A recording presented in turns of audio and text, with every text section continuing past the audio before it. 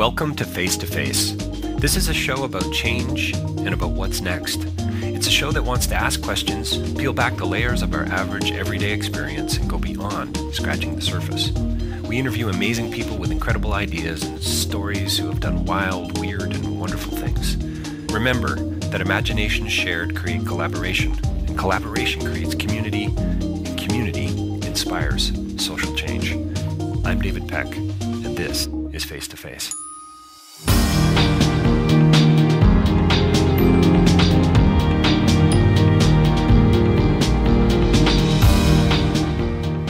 You're going to enjoy today's interview. It's with James Allen and Michael Close, two magicians, two skeptics, two rationalists that I interviewed on stage live at a show in Toronto at the Cage for the Centre for Inquiry. We had about 45 people on with us in the room, and we had a live interview, Q&A, interaction. It was fantastic. We talked about magic and wonder in the 21st century. I think you're going to really enjoy it. Check it out here today. Don't forget to sign up for my digital newsletter. Comes out twice a month on mindmarket.com. You can read some of my blogging at Taking It Global. Check what else I do at davidpecklive.com. And don't forget to pick up my best-selling book at least one day called Real Change is Incremental. I think you'll enjoy it. We'll talk soon. Thank you, James. So how about before we start, how about a nice, generous round of applause for Michael Close, Dr. James Allen.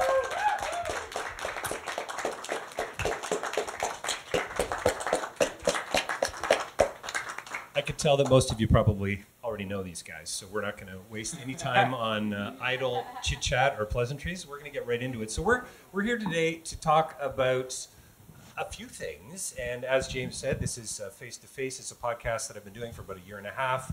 This is about my 85th interview.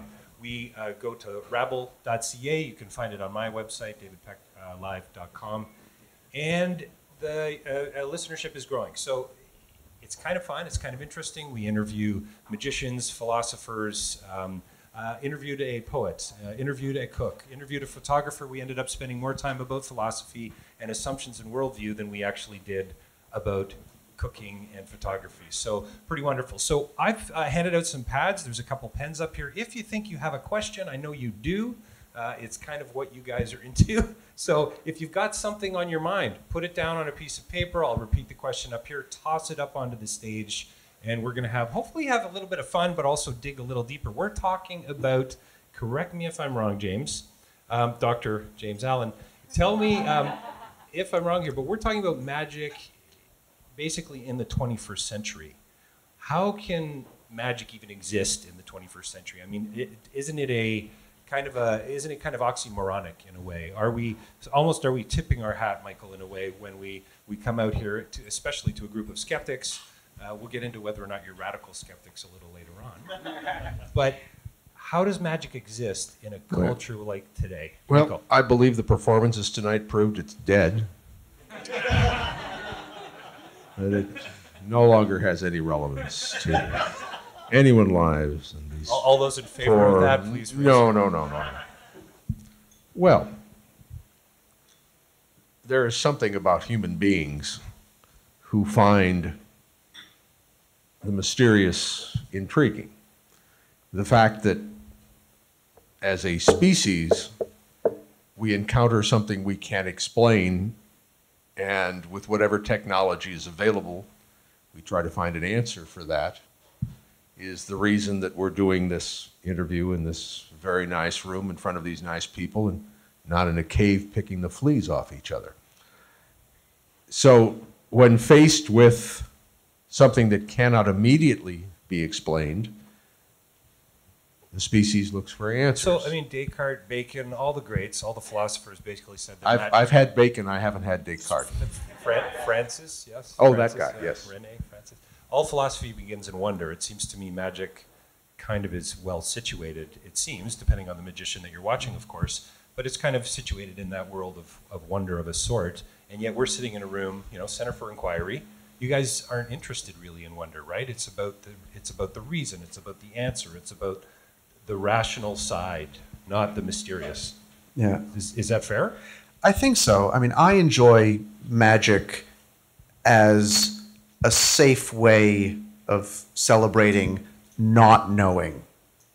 So there are all kinds. So you're okay with uncertainty, is what you're saying. I love uncertainty, but there are all kinds of people, and you can name more of them probably than I can in this audience, who would take something which does not have an explanation at your fingertips and would then use that as a wedge or a lever to try and sell you a pill, a concoction, a lifestyle, a religion, and they would use the unknown to try and get something out of you, to try and take advantage of you.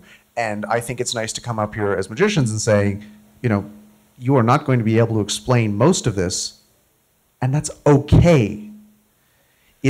James, is it okay though? And Michael, this question's for you too, and everyone in the room, frankly. So I do magic as well. Not maybe as good as these two fine young gentlemen here, but I did a show for my daughter's birthday party a couple of weeks ago. 7 years old. The classic, right? You tell somebody you do magic, and you're immediately assumed to be a clown or a balloon sculpturist. Not necessarily. That's on my business That's card. right. Not a fine young magician. And I started the performance, and within seconds of the second effect, I had a couple of kids in the audience. They're 8. They're 7. They're 8. I mean, is this too many video games? And they immediately wanted to either know the answer, and maybe you guys take a lot of pleasure in this. They immediately wanted to know the answer and started to bark out, oh, it's the classic. It's up your sleeve.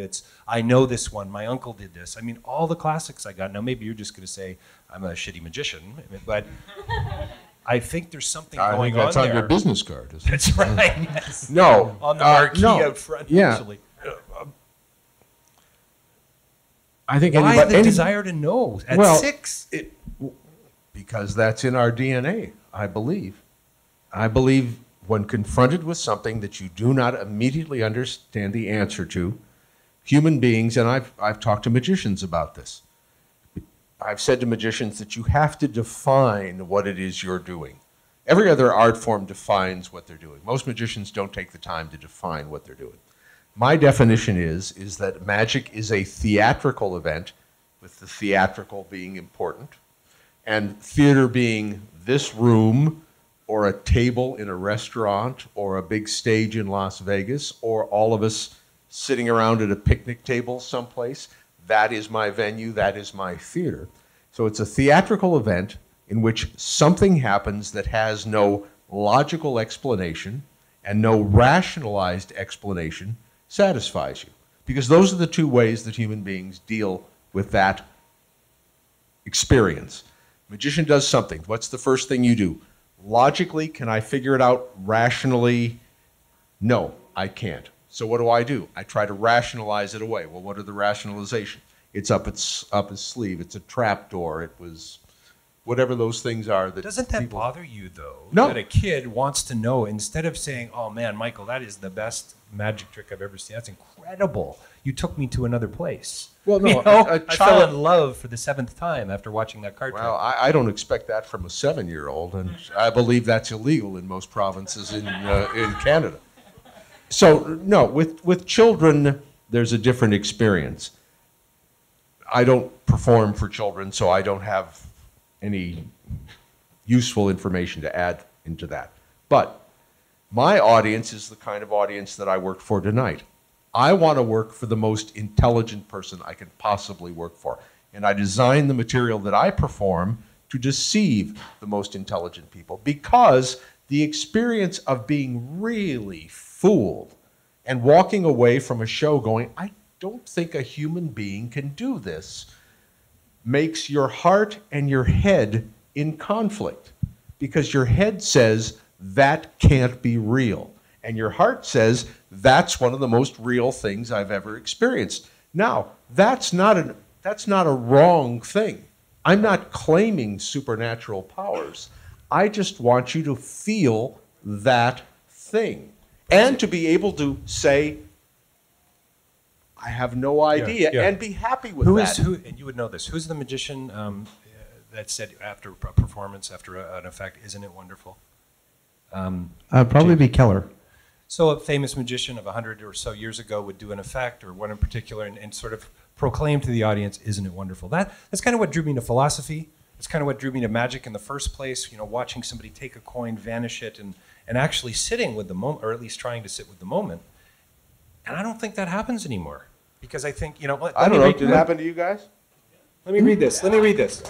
So it happened. Let me read Now, this. Let me read this.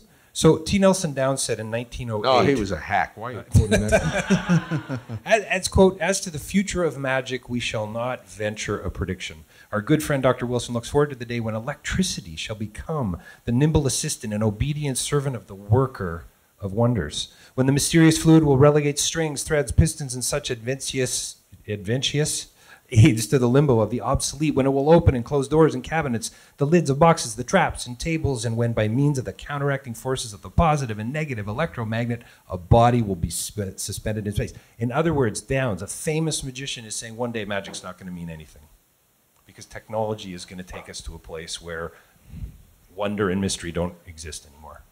Is that where we're at today? In the 21st century? Or No. have we got a long way to go before Well, that? Famous magician disparaging about where they were headed Yes, because but of let's technology. put that famous magician in context historically. You don't know who T. Nelson Downs was. T. Nelson Downs lived around the beginning of the 20th century. So he reached his heyday in the 1900s and that. So, yes, the invention of things, not the invention, but the utilization of things like magnetism and electricity and all these things, certainly,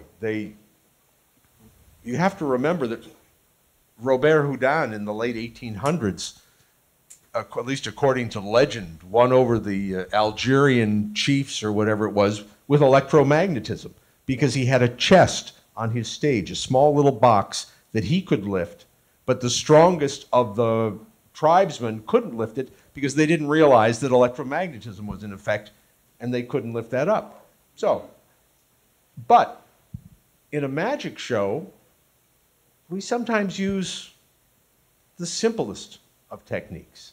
I mean, what you want to do is see something and go, there's no technology that I'm aware of that could possibly accomplish this. The need to be astonished by things is part of us, and it's completely beaten to death by current technology. What's the first thing that comes out? If you buy a DVD, I'm going to do it, Guardians of the Galaxy. What's the first thing I'm going to look at? I want to see how they made it. I want to see how all the special effects works. I want to ruin that moment for myself. Because when you're watching a movie, you're saying to yourself, how did they do that? How did they do that? How did they do that? But what's the best special effects? That's the one where you didn't even realize the special effect was happening. They're using CGI and crowds and what have you, and you have no idea that's even going on. I had no idea that that facial expression was taken from some other take and superimposed on this. There's technology, and then there's the intelligent use of technology. But human beings need to, and magicians especially, because I tell magicians when I lecture for them, it's like being in a dentist. A dentist has to sit in that chair every now and then. Dentist has to know what you're going through because he's the guy doing it to somebody else, and you got to know what it feels like. And if I do it and perform it, and I hope when I perform it, I'm not coming off as a jerk. I'm more coming off as we'll experience this together. And just like Keller, isn't it wonderful? Well, yes, it is. It's fabulous. There's nothing like it on the planet. Unfortunately, most people never get to see a magic show that does that. My mother-in-law, I was practicing. Oh, her again? I know. I hate that. I was practicing. I was there a few years ago, and I was working on a coin effect, and I was playing as magicians will do with coins and cards from time to time, and I was walking through a hallway, and I tossed the coin, presumably from one hand to the other, and as I came around the corner and vanished the coin, my mother-in-law caught the sight of it, and she said, God, I hate magic. What's going on there? What is it about that skepticism that clearly you in this room here from the Center for Inquiry at cficanada.ca, looking to boost their membership in 2015, by the way, would probably not fall into that category based on what I've seen here tonight. What's going on there, James? Well, the there is the instinctive reaction to something you don't recognize or don't understand, which is hostility, which is, again, I think, built into our DNA. Happened the first time we met, actually, James. This is true. And it's all the work of our species for the past several thousand years has been trying to get past that. How can we find better ways of approaching problems? How can we find better ways of tackling problems? And one of the ways that magic works is by taking advantage of false assumptions. So if you assume something to be true, you don't question it, well, how can we then train ourselves to go back and actually question that? And it doesn't happen in the context of a magic show. You never get a chance to say, do that again. You never get a chance to go back and rewind and watch the video, unless you're watching magic on TV, and then it's probably been prepared differently. But questions are coming in from the audience. This is a live audience, by the way, and won't be when they are live. Not when not when anyone listens to this, of course. Digital reproduction, simulation, of course. But go ahead. And we're talking about doing magic for children, and I was always extremely uncomfortable doing magic for children because they want to know how it's done. And I have a background. Before this, I was a martial arts instructor. I studied math at U of T. I spent years tutoring students in math, and every instinct inside of me says that I ought to be explaining to these children how these things go. It made me feel really, really bad that I was in a position where I had to stifle that curiosity, to put it on hold. And I mean, the way I work finally personally came to work around it is I don't really do children's shows anymore. I do workshops for children. So it's now a mix of magic that I perform, but also now there's tricks in there that they explain and they get to learn. So it's a balance of, well, you don't get to know absolutely all of it right now, but now it's a different relationship, and I am helping you, and I am helping you see the world in a different way. And when you're saying, how did you do that? I'm not saying to you, well, very well, thank you. So are you saying you were uncomfortable with the idea of deceiving kids? Oh, I have no problem deceiving kids. That came out wrong. No, that came out right. No, but when... Oh, you're an honest liar, are you not? I'm honest to a fault, and people actually criticize me for it, but it made me feel bad when they said, how is that done? And I couldn't tell them. And it took me a very long time to find a workaround that was comfortable for me personally, because that bothered me. The problem with magic has always been that it hinges on the secret. And if the only thing that separates me from the audience is how it's done, then I'm not doing my job properly. That should be the least interesting thing about what we're doing, because the secrets of magic are, for the most part, ridiculously simple. They're ridiculously simple. But why you are fooled by ridiculously simple things is unbelievably complicated. And interesting. Very interesting. When I used to work at a restaurant in a bar called the Houdini Lounge in Las Vegas, and it was in the Monte Carlo Hotel where Lance Burton had his show. And it was a great venue for me because there weren't time constraints on my performance. I could do 10 minutes, I could do a half an hour, because it was a bar, it wasn't a restaurant, there wasn't a constraint. And people would sometimes say to me, how did you do that? And I would say to them, I will tell you if you tell me right now that you can devote 2 hours to that explanation. If you want to know, I'll sit down and tell you, but it will take 2 hours. Do you want to know? Sometimes they said yes, sometimes they said no. But the problem with magic is you believe, because of however it's been passed down over the years, and because of the way magic is advertised, that the secret is simple. And the secret is not simple. If you were fooled by any of the things I did for you this evening, it's because there's so much more going on than you could possibly realize on first glance that's going on. And most people don't understand this. There's a whole thing, there's this assumption, as James said, magic is based on assumption. But there's another kind of assumption. There's unconscious assumption. You bring your worldview to a performance without even knowing that you've brought your worldview to a performance. You think this is the way the world works. I take that belief without you even knowing you have this belief, and I make it false. And I can fool. And one of those unconscious beliefs is this: you think that there is a limit to the amount of trouble that a human being would go to just to fool somebody else. It's pretty ridiculous, isn't And it?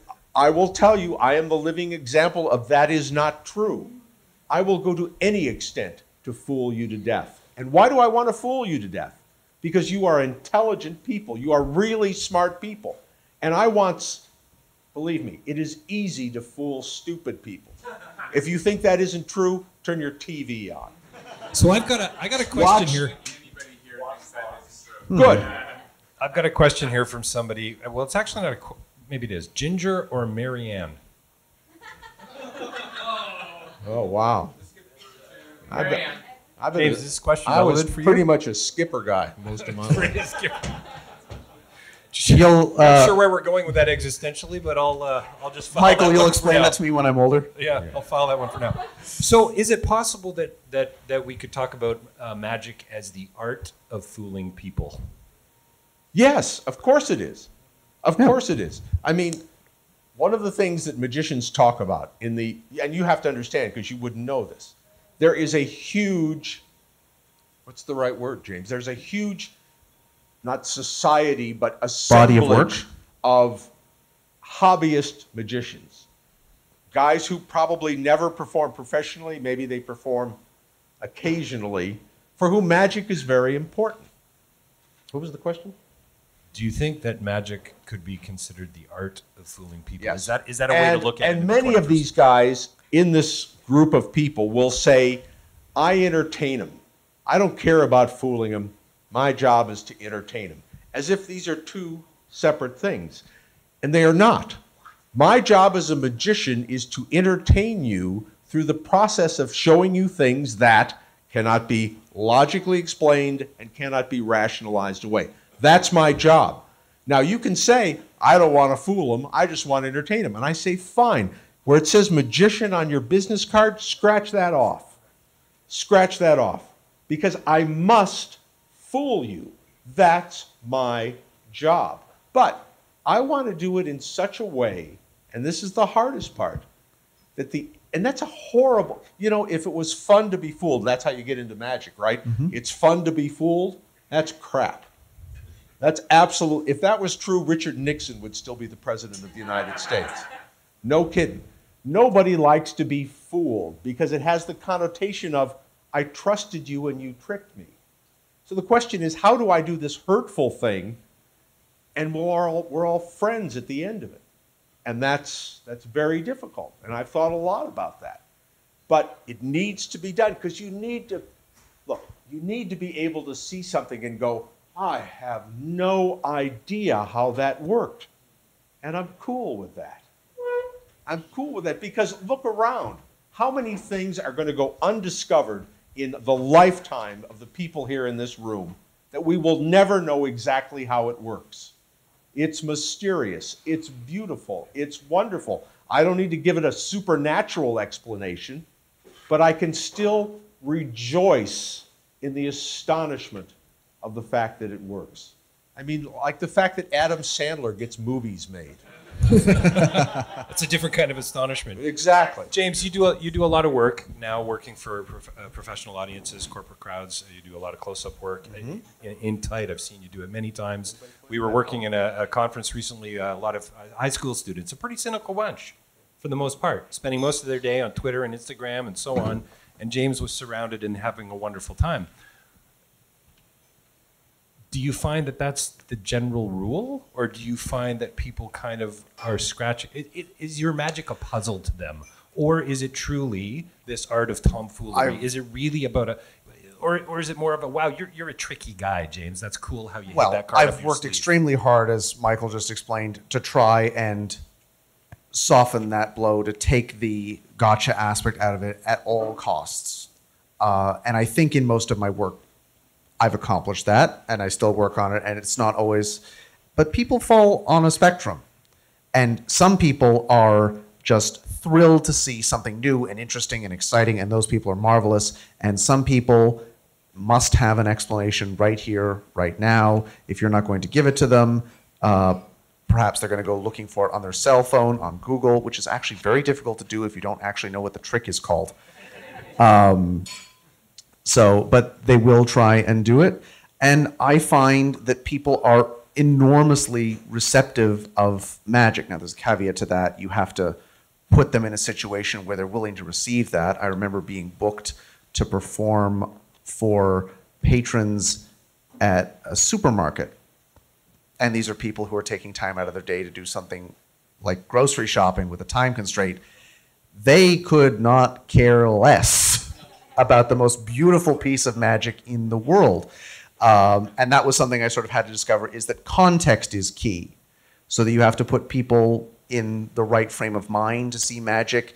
You have to first talk to them a little bit, convince them that you're a nice person, someone they might like to have a conversation with. I mean, the worst thing you can say to a complete stranger is, yo, check this out. As like, whoa, what is going on here? Yeah, immediately get your hackles up. Exactly. So if you can avoid putting him into that defensive mode, then I think magic can be a wonderful experience. I mean, that's one of the reasons why, you know, there's dinner before the show. People get to sit and relax. They realize that nothing up here is going to explode or fall on top of them. No one's going to squirt them with a water pistol or something like that. And that means that you can enjoy an experience. About 25 years ago, I did a lot of restaurant work. And I did a lot of magic at tables with kids. And every now and then I'd do a trick and I'd finish it. And one of the parents at the table would say to the kid, "How did he do that, Jimmy?" And before Jimmy could open his mouth, I'd say to whoever asked that question, "Wait a minute. Don't put him on the spot. You tell me how I did it." And the parent would go, "I don't know how you did it." I go, "Then why are you asking him?" When parents ask children to come up with explanations, because the parent says, if you don't figure out how this magician did that, then you are stupid. If a parent puts that pressure on a kid, that's a child that's going to grow up into somebody who hates magic. Because he was not allowed to experience the astonishment of it without demanding an answer. But Michael, isn't that what a rationalist wants? So as a parent, as a philosopher, don't I want to teach my child to question? Yes, but hang on a minute there, Michael. You're not fooling me with your card tricks. No, isn't that what I want? I'm not selling you a religion or a vacuum cleaner or a set of encyclopedia or a thing that's going to make your penis bigger or anything else. I'm selling you a theatrical experience at your table. Did Hamlet really die, Mommy? No, he's an actor. He's not dead. Well, why is he laying there dead? It's a play. Well, that just ruined the whole thing, didn't it? This is a theatrical experience. If I am trying to make you believe I have powers to sell you something, yes, I say 1,000%. And to some degree, that's still done today, right? I mean, we've got nobody does that anymore. You know, fortune tellers. I mean. But let's go back 500-600 years or even longer, and let's talk about miracles, about shaman, about how far you want to go back? 2,000 years? Yeah, we can go even farther. But I'm going back to sort of the Enlightenment period. You know, Pascal, father of calculus, Descartes. We've got some pretty important people writing and thinking, and yet in the streets we've got magicians. We've got people being burned at the stake. We got Reginald Scott's The Discovery of Witchcraft. You know, maybe one of the most rational guys in the world, writing for, you know, one of the first times in print about magic, because King James was killing too many witches, throwing too many people down the well, hanging too many people from the highest tree. So really interesting tension going on there. But do you think regular magicians the burning of witches was certainly not based on rationality? That wasn't based on rational thinking, was it? Well, it would have been probably to King James, I would think. Well, it's an instinct that we have that is entirely natural, which is if I have an explanation which occurs to me, which makes sense to me, that explanation is probably correct. the idea that our intuition has value when approaching new and unsolved problems. And the history of knowledge on this planet shows that exactly the opposite is true.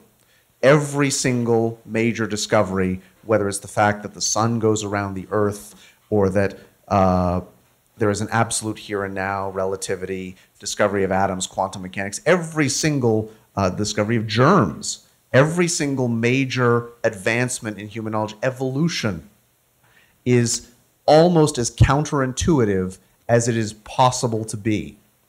So if there's a takeaway from any of that, it's that when you approach a problem which is new for the first time, one thing you should remember above all else is that your intuition is probably the last place you want to go. Stephen Novella, who many of you probably know, has an expression called, I'm going to get this right, neuropsychological humility, which is sort of a state of rational acceptance about the limits of your own power of reasoning. And basically watching a magic trick is a wonderful way to catapult you into that state. And that's what I think the real value of magic is. It sort of reawakens that notion to make you realize that, you know, your brain is not that good at this. And it's only by taking an extraordinary amount of time and care and patience that you can actually approach these things. And if you're going to jump to conclusions, you're most likely going to jump to the wrong conclusion. Do you think that when Scott wrote The Discovery of Witchcraft, do you think he had in mind that there was just too many religious explanations going on, too many supernatural notions, and these guys, bozos like King James, were burning people at the stake for no reason, no rational reason? And so do you think that these miracles, these mysteries were just magicians? These were folks that were, you know, tricksters, sleight of hand guys like you. 500 years ago, would you guys have been burned at the stake? It wasn't the sleight of hand people that were getting burned at the stake, I don't believe. It was the nice little old lady who had a big wart on her nose and who, you know, lived with her 25 cats and who her neighbor didn't like very well, who got, you know, turned in and burned. I mean, speed ahead today, we've still got a huge portion of the population still living with that kind of a worldview. Well, yeah. 500 years later, right? So one guy publishes a report that has been discredited by every major medical journal that vaccines cause autism. And yet this bozo has managed to bring back measles and all these things that we have managed to eradicate. Why? Because people go, well, I don't understand about correlation and causation, but, you know, my kid's autistic and I did vaccinate him. Well, is that the only thing you've looked at? Is there anything else? No, but it's the easy one. And this famous, beautiful person on TV tells me that's what it is, so I'm going to believe her. You know, the hardest, yes, you want people to think. You want people to think rationally. I demand that you think rationally when I perform. I want you to look at every single thing I do critically and go, what did he do? No, he's fine. No, he didn't do that. No, he's fine. And I still get you at the end because I want you to experience that, oh, wow. Do you realize that today, here's the kind of crap you read on the internet. Do you know this is the longest, this darkness we are experiencing, because this is the winter solstice. Today is the winter solstice. This is the longest period of darkness in the history of planet Earth tonight. Did you know this? I read it on Facebook. Now, Ever. Exactly. And that sounds like it's important, doesn't it? It isn't. Every single subsequent year, the darkness that happens in the winter solstice is a little longer because the rotation of the Earth is slowing down. That's not an important event. It happens every year. But you read these things and you go, wow, that's unbelievable. I need to share that with my friends and not check it out, you know. So I want to switch gears a little bit here. What do you think? Somebody's got a couple questions sitting here, but this idea of being a radical skeptic, being a skeptic, there's an irony here. There's a paradox here. You want me to believe in magic, or at least the mystery? No, I don't want you to believe in anything. I have no desire to make you believe in I don't want magic. you to believe in anything. The last thing I want you to do is believe in anything. But you want me to experience something. I want you to experience. It's not based in a rational world. Exactly right. But I don't want you that's to a belief. believe in it. No, it isn't. Well, it's a belief for the moment. My wonder is only going to be tied. Maybe my worldview is a rationalist, or maybe I'm a radical skeptic. But the question is, doesn't that skepticism, doesn't that paradox get in the way of me actually experiencing magic in the way that you guys were talking about? No, not at all. Not a bit. Not a bit. Why do I? Why I don't not? want you to believe. Anybody here believe anything about me? Okay, now we're getting Other hands than the up fact in the that audience. I know how to do my job pretty well. That's what I There we know how go. to do. What's my job? My job is to fool you. Did I fool you? Yes. Okay, I know how to do my job. Sorry, go ahead. Shout out the question. I can repeat it. I believe you're made of meat and carbon. Sure. That isn't what you said at the bar last night. Meat and carbon. Boy, that really Very got tasty. calmed Yeah. down over. Yes. Oh, Mike, you're so special. we got a hand. Tonight, you're meat and carbon. we got a hand. Thanks, We got a pal. hand here, Michael. Broke What's my what? frickin' Go ahead. heart. Okay, so I guess The photographer. you can draw it there and then say, you can kind of draw the line.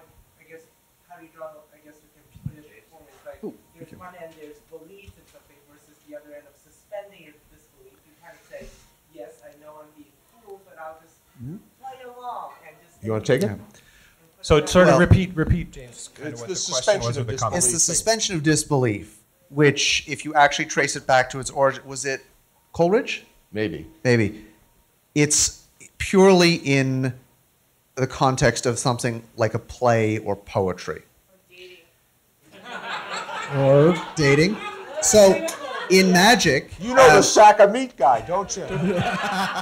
Don't you go out with the him? audience is funnier than One you night guys? it's everything's great. And Who the is next this night- guy? Next Who night is it's this guy over here? Sack of meat guy. It's the damn So- sack of meat guy. there we go. So, suspension of disbelief should not happen in magic. Your belief is not suspended. Your belief, your disbelief is being shattered with a sledgehammer. Whatever the fact is that you're watching, whether it's a bill and a melon or a card, which somehow wound up somewhere, that's being really rammed down your throat. There is no willing suspension of disbelief In magic on at all. your part. No. If you walk into a theater and there's minimal sets and you can see the lights and the actors are not really wearing, period costumes, and then you are willingly saying, I'm going to ignore all of this and merely focus on the emotion of the play. Okay, coming hang on. forth. I got to take issue with both of you and the room. So I show my 6-year-old a coin trick. Okay, hang on. You A need to get an 26-year-old. older audience, dude. A 26-year-old. Oh, 26. A 26-year-old. Okay. And I take a coin and I do the most beautiful French drop or pass that you have ever seen, the two of you, and I blow the audience away. It is palpable. You hear the whoosh of the crowd, the wow, that was awesome. And I will argue that immediately, within seconds or less, the audience will go to, how the hell did he do that? I have a problem with that as a magician and as a philosopher, because I want you as a 26-year-old skeptic to hold on to that moment just a little longer. Well, this gets because very there's something I think. Oh. So you talked about intuition. I think scientific discovery happens in those moments. I think those moments of wonder. Part of the reason why, as a magician, I've been so frustrated for so many years is I do that, and I've got this, and I think 500 years ago people would have went home going, They would have "Holy made you mackerel, chief, that was dude." unbelievable." Yeah, well, true, and there's a problem with that as well. But there's just something about that I lost as a kid, as a teenager. I don't know. It at is 13. only through. and I'm sad about that. It is only through the continued application of thought and reason that you can sustain that, oh my God, right? If I don't go through the checklist in my head of all of the ways that could have possibly happened, I'm not actually going to be impressed that it did happen. And you could take an extreme example. Let's say you place a coin in your hand, then this person goes to the washroom and then comes back, and then you open your hand and the coin is not there. There's going to be no astonishment there whatsoever, even though your technique may have been identical. So you have to be inviting them to question what they're seeing. Otherwise, there will be no astonishment to begin with. It's only through the questioning and comparing with what we know about reality. So it's only the fact that we have a lifetime of experiences that say coins placed in hands don't spontaneously vanish, that there's anything there. And it's only because I can go to that and start asking, what, where, how, sleeves, other hand, did he swallow the thing? What?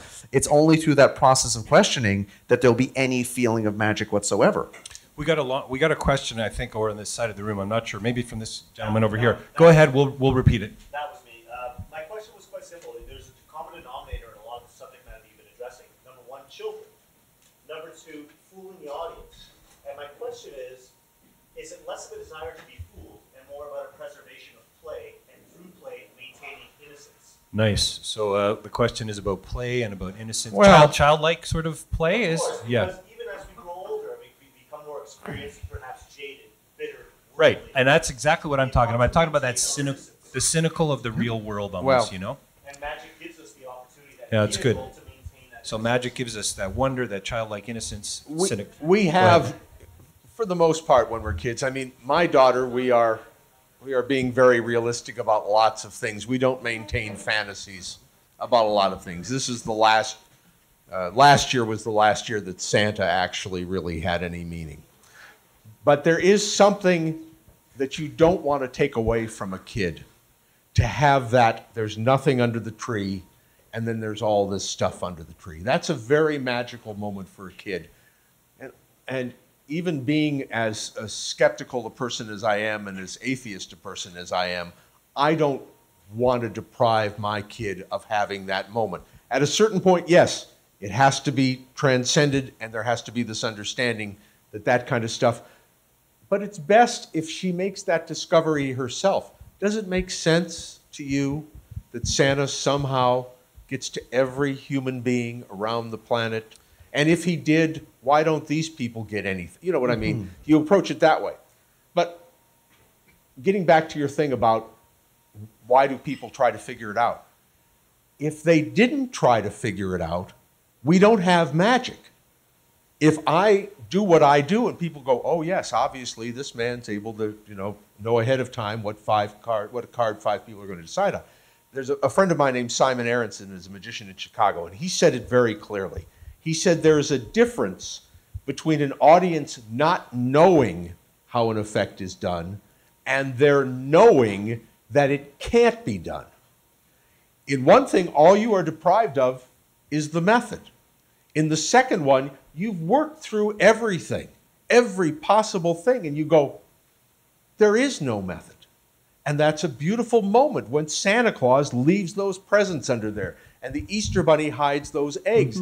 And look, the one thing I miss most in life, I'm 62, I've been doing magic since I was 6. So that's 56 years.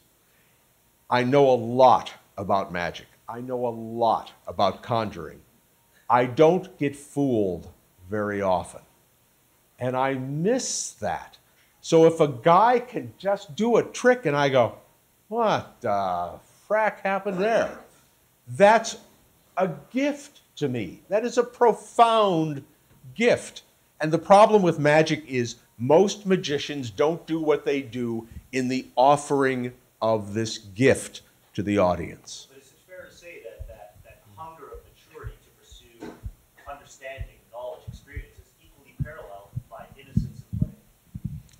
I think so. I think the two run, if we didn't have this need to solve problems, then we wouldn't have cured all these diseases and have what we have. But yes, at our core, there is this need, I believe, to see something theatrically. And please understand, everything I say is in the realm of theatrical magic. I do not want you to believe I have powers. I do not want you to believe I can talk to your dead grandmother. I do not want you to believe I can do psychic surgery, any of that bullshit. I do not want you to believe that. I want you to come away from this theatrical experience going, that was pretty damn wonderful. That was pretty damn Well, there's wonderful. a risk there, because we could be doing this in an auditorium at a university, and you could seem an awful lot more serious and professorial, and people might be inclined to take that more at face value, that this is not a theatrical thing, that this is a real serious academic thing, and this is a demonstration of those. How do you make sure that people can distinguish that? Well, I've seen my act, and if anybody takes me seriously, they're just not paying So attention. we gotta wrap it up in a couple of minutes. You guys have been really patient. It's awesome. Thank you so much. But so this is actually a bit of a troubling question. But how do you learn to take advantage of people's assumptions? I'm not really sure what the underlying intention behind this. I'll tell you question what is, but it's a what good I one. tell every aspiring magician. The first thing you need to do is smuggle things through customs. You need to mule yourself up with some eggs, like in James's case, or something that you can look right in somebody's eye and without breaking a sweat, just lie to their face. Well, And- if you want more practical advice, whoever this is, That might not wind me up, land me in jail. yeah. Well, start digging around and looking for the secrets of magic. The best kept secret in magic is that we are terrible at keeping secrets.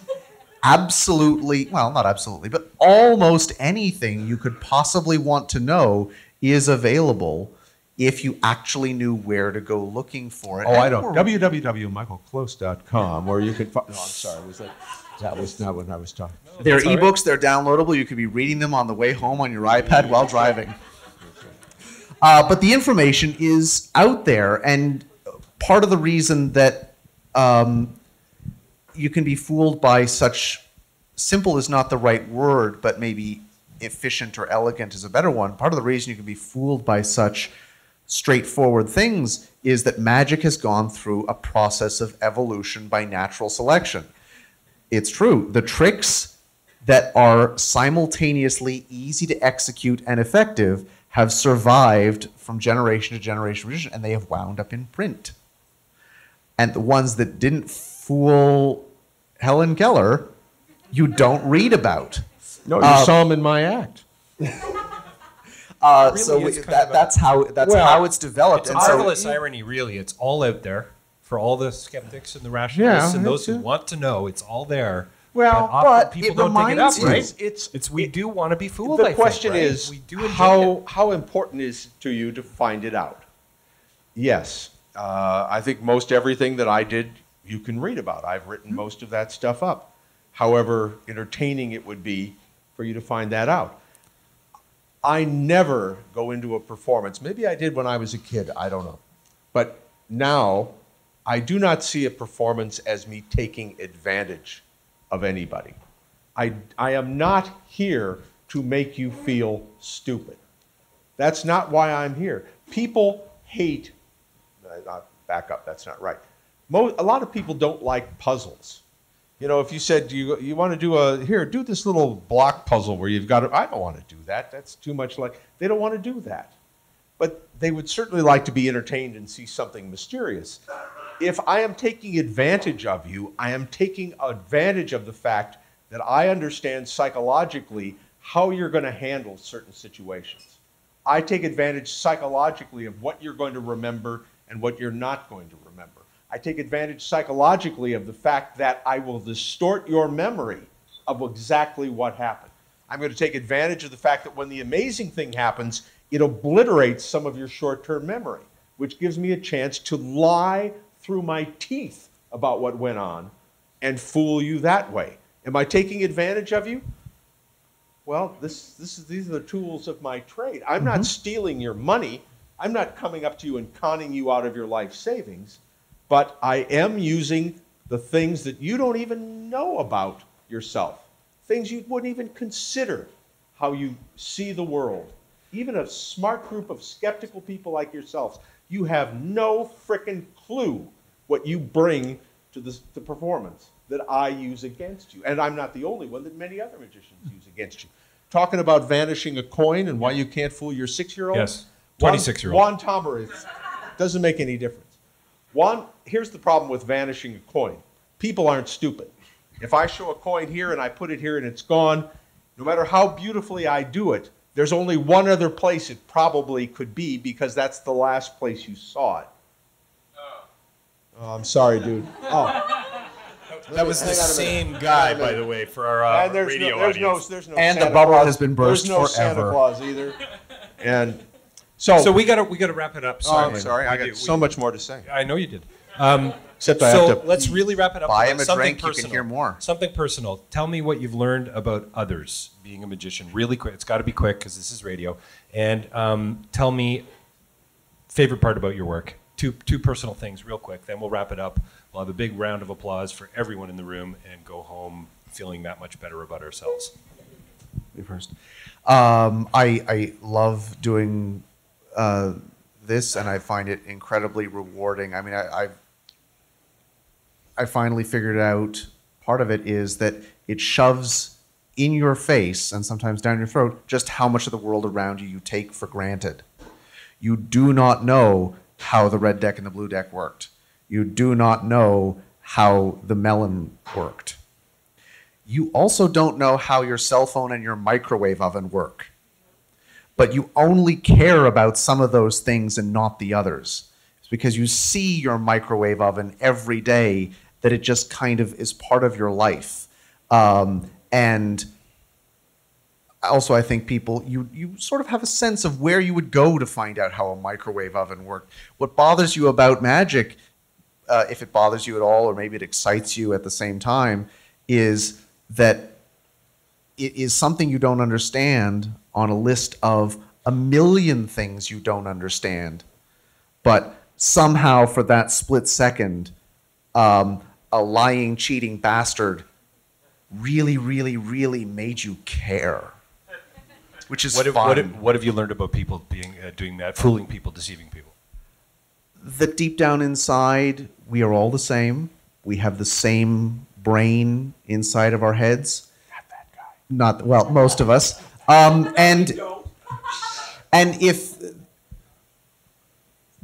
if I can figure something out and you can't, that it has almost nothing at all to do with whether or not one of us is smarter than the other. It has more to do with the fact that one of us has access to different information.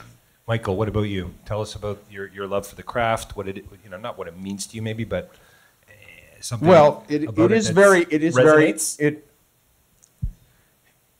changes with age. When kids get into magic, for the most part, the guys who get 6-year-olds. Yeah, exactly. It's as a 6-year-old, it's fat little boys with no social skills who are looking for something to say, look at me, look at me. And that's a big problem with magic because so much of magic is, look at me, look what I can do. I can do this thing. Look at me, look at me. And then over time, that shifts and you become comfortable enough with who you are that if you continue to perform, I try to make it not look at me, it's look at this and look at us. So much of the magic I do tends to put the hero role to somebody else, not myself. To be honest, I don't need you to tell me how good I am. That isn't why I do magic. That isn't what I'm in it for. I would rather have this experience that can be only accomplished with a group of people. And it doesn't even happen here. It doesn't happen here. It all happens in your head. I know how it works. There isn't a single moment of magic in my entire act. There isn't anything astonishing to me. But what is wonderful for me is watching you and you receiving this gift, this incredible gift of an astonishing moment that you can just be happy with without having to. I used to say, look, my job is this. For a moment, I'm going to make you forget all the big problems in your life, and I'm going to replace them with little, tiny, annoying, insignificant problems. Most of which you will put aside, but like a pebble in your shoe, every now and then this little thing in your brain will roll and you'll step on it and you go, how the hell did he do that thing with the box where the contract ended up inside? Damn it. And then it'll roll away and it'll be gone. What have you learned about people? What have I learned about people? Deceiving people all these years. Well, 56 long years. the main thing I've discovered is that you have to deceive without animosity. You have to deceive without making it seem like that's making me happy that you're fooled. And really, I've spent a... It sounds to me like it's about the other. It's of course about the other. There is no magic for me. I don't experience a single magical moment except through you. Yes? When I watch you do your magic shows, it's not what I don't necessarily amaze at is a magic show. But watching you perform your craft and be able to fool me, tell me that you're doing your job very, very well. I hope so. I hope so. What is my question? Stage one. I don't know. It's just all. It's awesome. I think she wants to say it's awesome. Everything is awesome. It's awesome. For me, like, there's some of the tricks I do know I'm not going to tell anyone anything. Well, they're James's. You don't know how the hell I'm doing anything. I just. Is for me, part of it is kind of the execution, the ability to kind of pull off the things, how things can be switched under my nose, and the kind of various other things where it's like I'm staring at it and it's like everything gets pulled off. So that's what I find it interesting. Well, and I think what's really neat. Yeah, no, go ahead. Talking to someone's dead grandmother or something. I mean, I know how to do that part. I just don't know how to be responsible. What I think is really cool, and we've got to wrap it up, is that I think it's proof that the magic has been about others tonight, and for a social change guy who's trying to change the world on some level, that's pretty awesome and pretty amazing. Thank you all for coming. Dr. James Allen and Michael Close, please, how about a nice hand?